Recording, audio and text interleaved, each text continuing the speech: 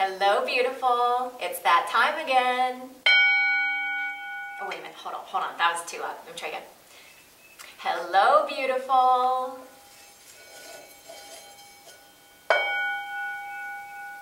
Okay, wait. I think I can do one better. I just want to get it right because, after all, this is the perfect episode. It's time for your wake-up call.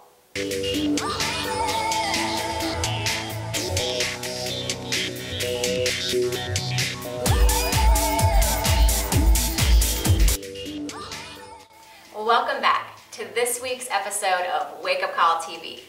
I can't wait to dive into the episode today. We have some very cool things to share with you related to the topic of perfectionism. Now, I'm sure you don't deal with perfectionism, but I do. And I'm going to be sharing with you a really fun little outtake video that came up as a result of the video we created last week and some of the posts we had on the blog in response to our Kim Kardashian episode. Oftentimes people are afraid to talk about perfectionism because our perfectionism creates more perfectionism, and we don't want to really look behind the curtain to even admit that we do it. But I would say nearly 100% of my coaching clients do deal with this issue often in their lives. And as women, there are so many areas that we're supposed to be responsible for and we're supposed to have all together that I think we probably deal with it even more than men. So I'm really excited to dive into this topic today, something that's typically sort of a heavy energy, but we're gonna actually have some fun with it and see if we can allow you to create some freedom and some space from it. All right, so let's dive in. Okay, so where do we start with perfectionism? I think the first place would be to take an honest look at where might perfectionism be working in your life right now. So how we're gonna do that is I'm gonna have you stop the video, grab a piece of paper, and start writing down places that you suspect you may be being hindered by perfectionism. Now before you stop the camera, let's talk a little bit more about it. So how can you identify that perfectionism is the thing that's happening? It's a little tricky because it often will show up as something else. So it might look more like I'm annoyed with my child's behavior, or why isn't my husband doing the right thing? A way to kind of get underneath all of that is to feel into the energy of perfectionism. Perfectionism has an energy that's kind of choppy and rigid. And it also, to me, this may sound weird, but it also has sort of an energy of a shallow breath, right? So there's a sort of feeling about perfectionism. So it's the opposite of flow. So flow tends to be smooth and deep and confident, and perfectionism is the opposite of that. So feeling into the energy is one way you can identify if that's what's happening.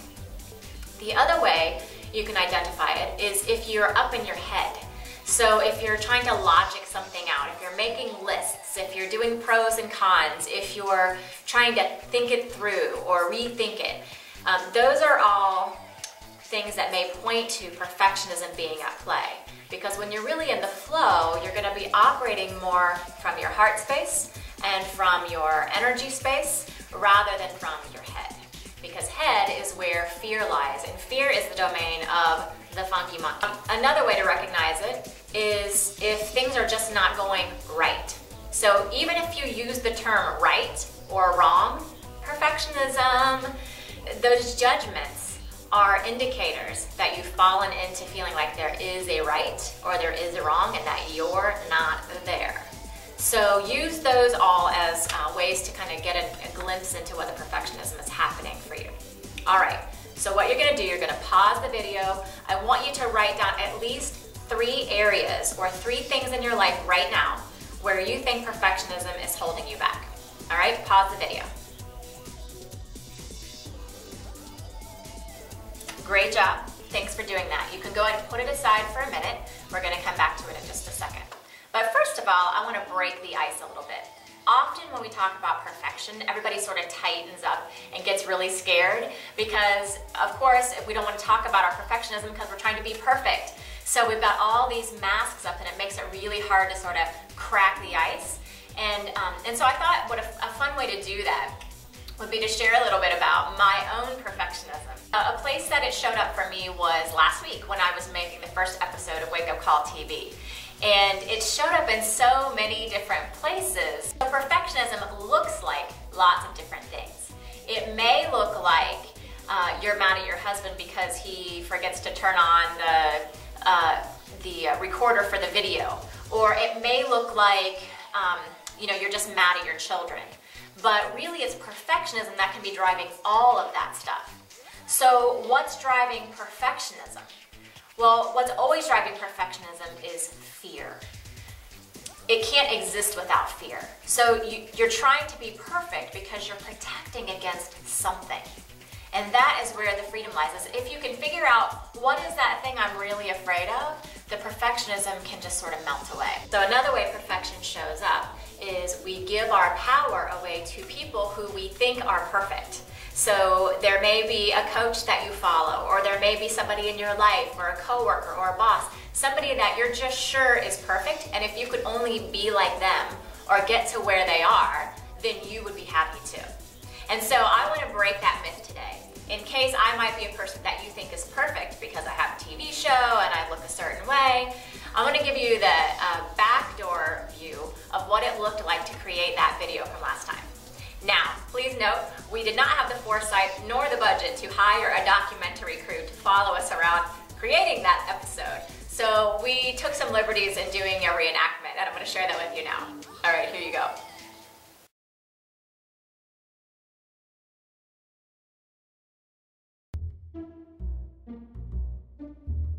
Are you sure there's enough light for the shot? It seems maybe like it's a little dark. I'm pretty sure.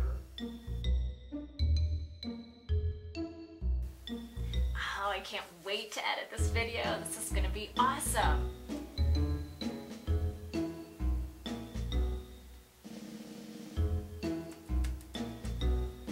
What's that on my teeth?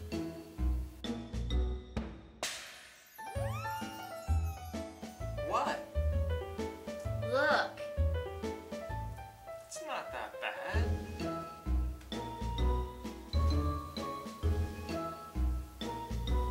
Hello, Coach. It's me. I need an emergency session.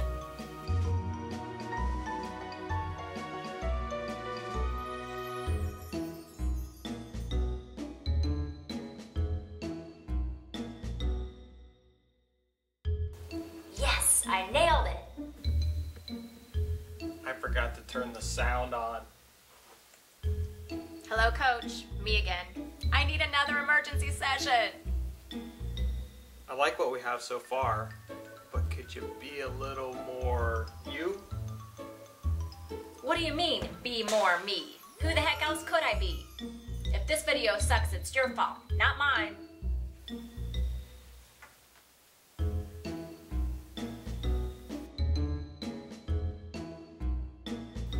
I wonder if you could help me for a second. I have a video I have to shoot and it has to get done tonight. Would you be willing to help me? Please?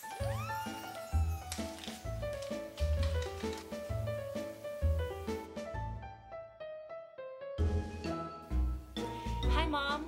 I'm glad you're gonna watch the video.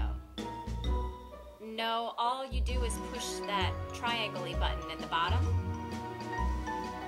Can you see that picture of Kim Kardashian at the beginning? No, that's Kim Kardashian. That's not me.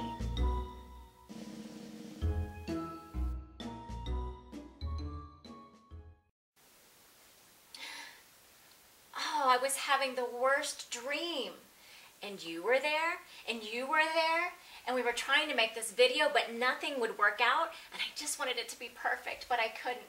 And it's so nice to wake up and realize that perfect is really just a bad dream. Okay, I hope that was as fun for you as it was for me. Actually, it wasn't that fun for me at all. And during it, it was a whole lot of drama. But as you can see, we made it through to the other side. So what I want to do with that video is use it as a way to illustrate how we can get underneath this idea of perfectionism to what we're really afraid of. All right, so for me, what I noticed is that it was focused on, I want the video to be perfect. I want it to be the best quality. I want it to be the best sound. I want to look really good. I want to say the perfect things so that I can reach the audience in the perfect way, right? And what was that really about? What was I actually afraid of? So this is where you have to get very honest with yourself and just be willing to take a look. For me, I was afraid to really be seen as myself. I was afraid to just show up and give you what I've got because I was afraid you wouldn't get it. I was afraid you wouldn't like me. All right, now can you feel the truth of that?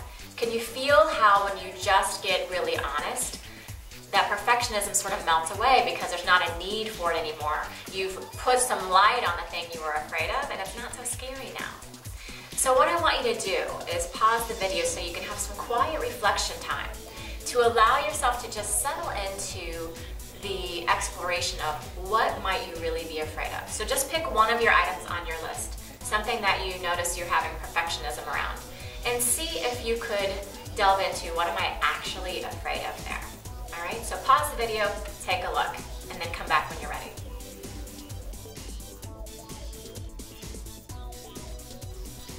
All right, welcome back. Congratulations on sticking with it this far. I know this can be a little prickly to look into these dark places, but there is so much freedom on the other side. All right, so now that you're aware and awake to the truth of what's really underneath your perfectionism, what can you do with that? Well, first of all, I want you to notice how waking up often allows the perfectionism to just melt away. So notice if you don't feel a little more peaceful and a little softer than you did when you came in, right? So awareness is huge for allowing yourself to create some freedom. So that's step one. Step two to move through this perfectionism is to be gentle with yourself. So the very definition of perfectionism is that we're sort of beating ourselves with a stick. Everything is not good enough, not good enough, not good enough. And it's a way we sort of keep ourselves moving, you know? But if you could choose, consciously choose to put your whip down, you will notice you create room for gentleness. You choose to give yourself a break. If you're not gonna do it, who will? All right, step three, and this is my favorite one, is to have some fun with it. When we are in perfection mode, we are taking ourselves way too seriously. Why? Because we're so afraid, because whatever we're trying to perfect feels like life or death, okay? But guess what? It isn't. It's just your mind. So there's huge freedom in being willing to laugh at yourself, add a little humor, do something silly. If you find yourself in perfection mode, hop up and do the chicken dance. Whatever it takes to sort of move your body or move your energy in a way that's completely and radically outside the box, you will notice that it will open a door for you to move right on through the perfectionism and onto the freedom that lives on the other side. Bonus round. All right, now that you have this new awareness of perfectionism and how it plays out in your life, you're going to need to exercise that muscle in your life. So here's the challenge. It's called the perfect game. And here's how it works. So Buddhists believe that all of life and all of creation are already perfect.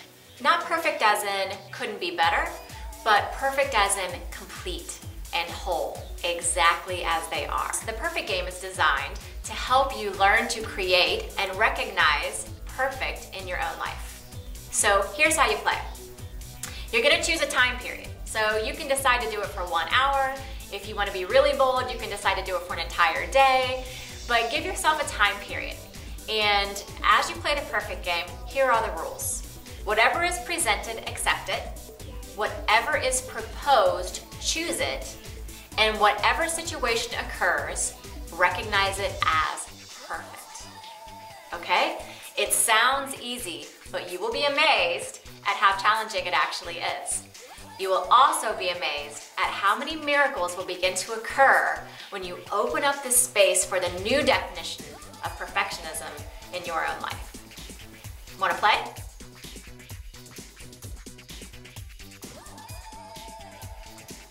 So thanks for tuning in today.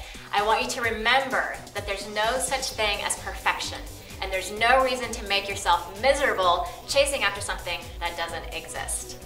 So lose your perfectionism, lose your suffering. Consider this your wake-up call.